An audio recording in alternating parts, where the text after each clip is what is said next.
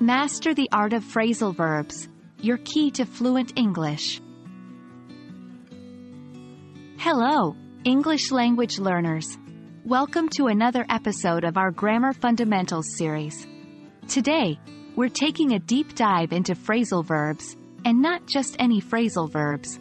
We're focusing on the most commonly used ones. You'll also be given some handy exercises to practice and apply what you've learned. Phrasal verbs are a combination of words that act as a verb. They are typically made up of a verb and a preposition or a verb and an adverb. For example, look up, run out, or turn off. Understanding these is crucial because they can drastically change the meaning of a sentence depending on their usage. Let's go over some of the most common phrasal verbs. 1. Turn on, turn off. These can refer to starting or stopping a machine or light. For instance, can you turn on the light? Or, please turn off the television. 2. Look up. This often means to search for information, as in, I will look up the recipe online. 3. Run out. This is used when something is depleted or finished. For example, we've run out of milk.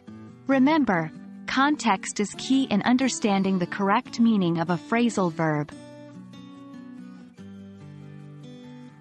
Now, let's get some practice with these phrasal verbs. Exercise 1. Fill in the blanks using the correct phrasal verb. 1. I need to blank the address on my phone. 2. We have blank of coffee. Could you pick up some more? 3. Can you please blank the radio? It's too loud. Exercise 2. Create your own sentences using the phrasal verbs we learned today.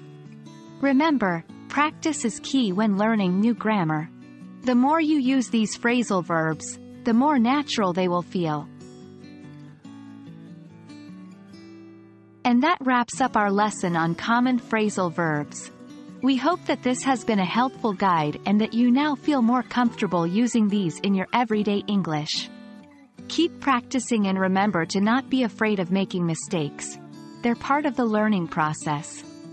See you in our next episode. Happy learning!